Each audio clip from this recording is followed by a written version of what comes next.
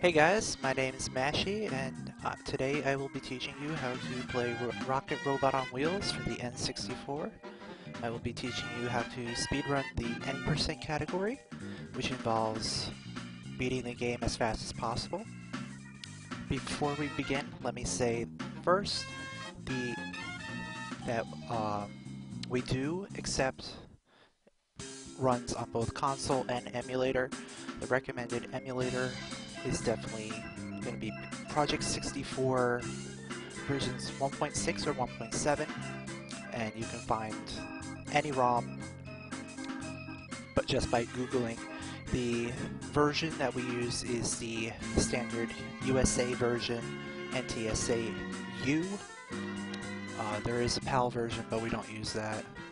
I don't think there's been any research done about whether or not PAL is viable or not. But for the most part, we use NTSCU, and you can play on console or emulator. It doesn't really matter. The only advantage emulator has is a little bit less lag overall, so it's not a huge deal. So the first thing that you're going to be doing when you go to speedrun Rocket Robot on Wheels is you'll see the files select screen. You want to make sure that slot A is empty. So you'll go ahead and erase slot A if you have something there, and you'll use slot A. That's because there's going to be a lot of saving and quitting, and it's just easier to save and quit and select slot A each time, rather than having to menu down to B or C. So let's get started. The first thing you're going to do is there's a cutscene. You're going to skip that cutscene by pressing start. So time starts as soon as you press A to select the file. So in 3, 2, 1, go, and you'll go ahead and skip this cutscene. Now after skipping the cutscene, you'll be spawned into this area and you'll see the first ticket. You're going to want to do a jump into the ticket and grab it in midair. So I'm actually going to do some save state magic here just to show off what happens if you don't do the jump. So you'll just roll into the ticket, you'll get a text box, and then what do you do from here? You go and hit the switch, and that'll open up the park. So I'm going to go ahead, reload that save state, and I'm going to show you what happens when you jump into the ticket. As you can see, it took until Rocket landed before the text box appeared. And then you'll get the backflip animation after the text box. Let's do that one more time. And now I'm going to pause midway through the jump.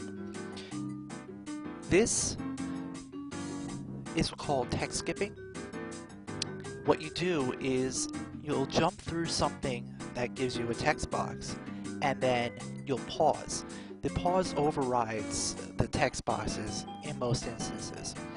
Right here, I didn't get the text skip because you can notice that in the upper right hand corner, it still says 0 for number of tickets. What I can do here is I can buffer another pause, and you can see the 1 there. Now, to skip pressing the switch, I'll go ahead and save and quit, and it'll bring me into the next area. So I'll go ahead and do that. Mash A and start, and it brings you inside. So let me load that file one more time. Do that again. Okay, so I missed. No big deal, whatever. As long as you don't hit the switch, it's still faster to save and quit. And do that again. For some reason it deleted my file, but that's okay. We'll just do that part once again.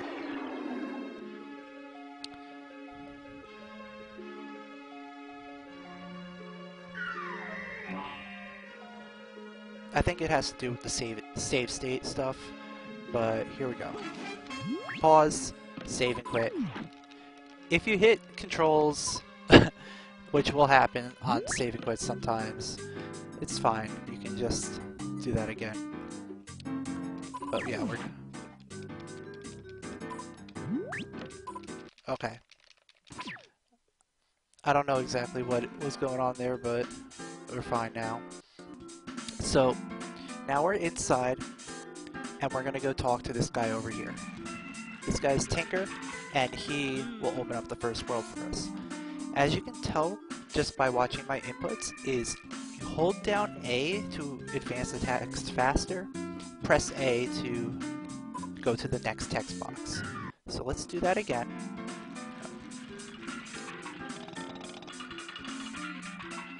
Because if you see right now, it's going pretty slow, and then I hold down A, it goes a lot faster. And then you just tap to go to the next box, so on and so forth.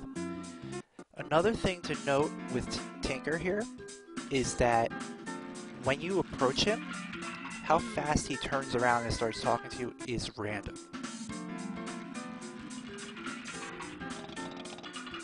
Like, see, he's taking a really long time to turn around. Or let's try and get a quicker one. That was still pretty long. Sometimes it's like near instant.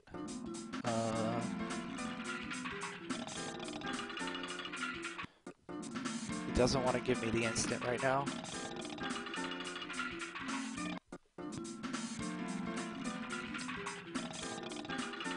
I think it has something to do with the angle that you approach at, but not 100% sure. It could just be pure randomness. I'm gonna wait here for a second and then approach. That didn't do anything. Like, look at that. That was a lot faster than the ones that I was getting before that. It could just be a timing thing. Like, we're not 100% sure what causes it. Either way, you're gonna encounter some slow Tinker turnarounds at some point. And then from Tinker, you're gonna head on into the first world, which is Clowney Island. And immediately as you enter, you'll get a text box. This is a text box that can be skipped, but it's kind of difficult to do so. So what I'm going to do is I'm going to show what you'll do to set this up. So I'm actually going to save state right here. As you load, hold forward, and you'll be able to get the text box way over here. This is useful because it gives you sort of a visual cue. As you go over this dune is when the text box is going to appear.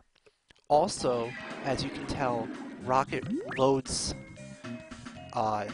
piece by piece. So what that means is all of his body parts come together.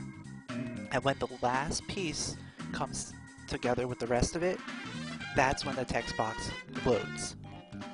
So I actually got the text skip right here, and you see there's no text. If you get the frame and pause on that frame, like that, you'll skip that text every time. And it's kind of an easy visual cue. If you look at Rocket's body, the main body is the piece that loads last. So if you're looking at that, and if you hit exactly as that piece loads into him, that's when you'll skip the text.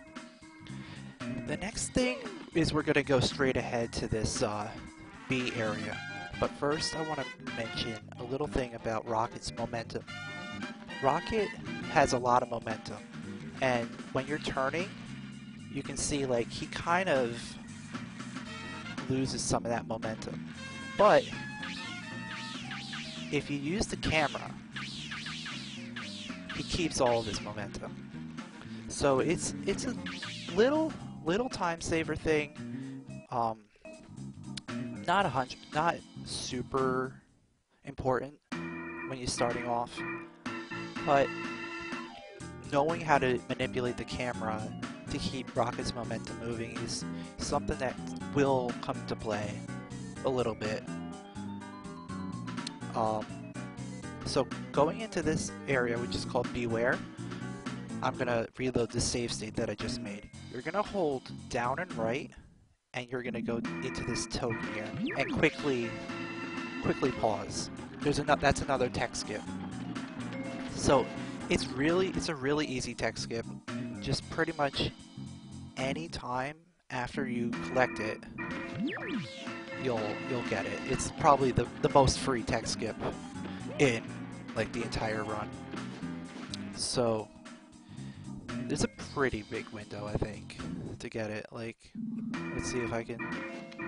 Yeah, like look at how late I did it there, and it still did it for free. As for the next part, the token route, I'm probably not gonna touch on too much. Just kind of follow what I'm doing, and you'll get enough tokens. There are a few tokens that are definitely required, and pretty much all of the tokens that I'm going to be getting are the ones that are required to get the necessary amount that you'll need. This room here has this roaming bee, and generally if you do everything fast, you're going to get on a good cycle. But if not, you might run into the bee a little bit. It's not a huge deal, just make sure you don't fall. Also, you're going to get the first machine part. So what I'm going to do is I'm going to try and save state here and use this to keep the cycle right. So you get the machine part, and here you see there's another text box.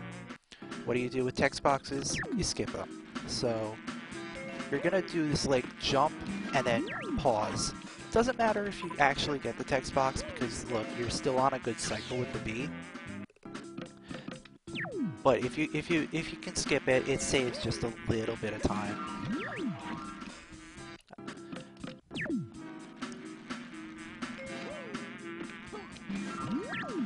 I forget what the exact timing is for this one. There. See, it doesn't save a lot of time for that, but, you know, well, time save is time save. This room is the seesaw room. You're gonna go up from the bottom one. You're gonna go across the bottom one, up to the top one. Use tilt the top one, grab the gold on the other side, let the top one tilt back down, go back to the middle one to grab the silver that's there, back on the top one to grab the other gold on the other side, and then move on. So I'll show that to you a couple times here. I'll make sure I have that save state made. Also, you do a little jump there. I'll show it again after I go through this. You wait on that top seesaw just a little bit to get the other side to go up. And let's go ahead and redo this again. You can go all the way around over here and jump up, but it's slightly faster to go ahead and jump over this fence. And there you see I did a camera rotate to keep my momentum a little bit. Not super necessary, but it helps. And the final room of Beeware, you're gonna go ahead, grab this token, jump across, and then jump through that ticket, and you wanna try and do a text skip again. So the setup that I have for this is you land somewhere around here, and then you're gonna jump into it. That bee's in a really bad spot. Let him get out of the way. Okay. So you jump into it, and then text skip at the top of your jump. And then you'll go ahead and leave. As you leave, you wanna have your tractor beam out and go down and get this screw here. So let me actually do that again so I can save state. Again, it's not a huge deal if you miss the text skips, but You kind of want to hit as many as you can.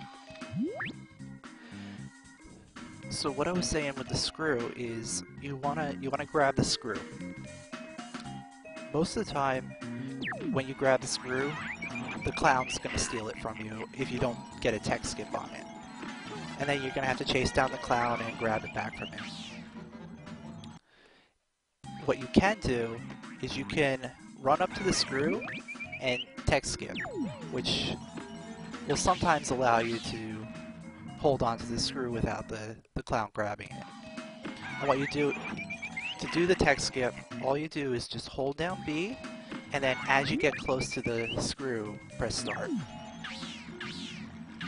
And you're going to take the screw over here, and instead of using B again to throw it, you're going to release it with momentum.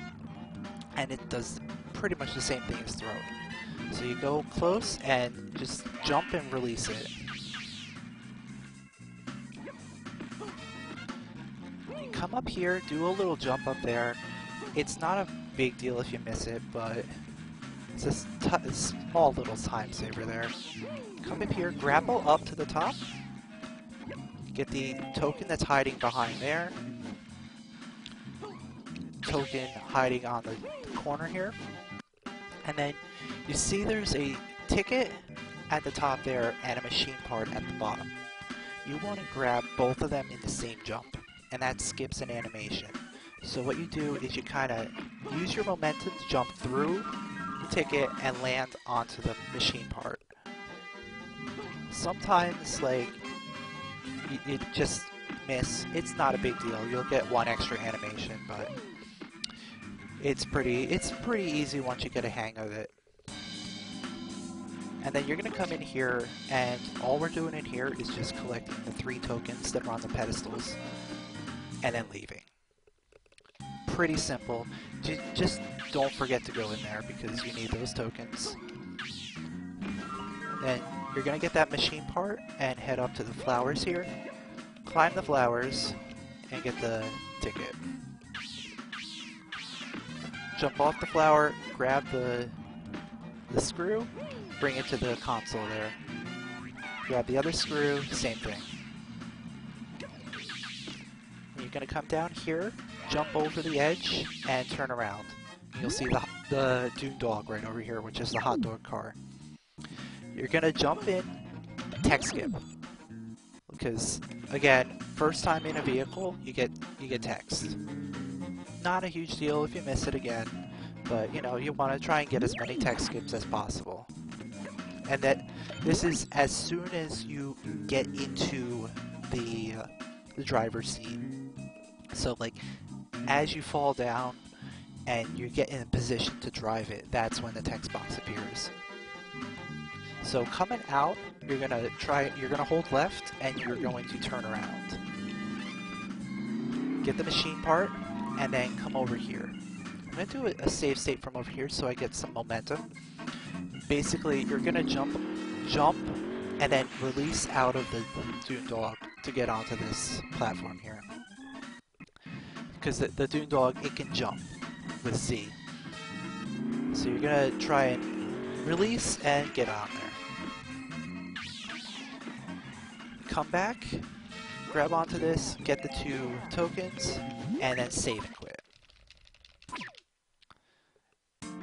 So this is going to be the end of the first section.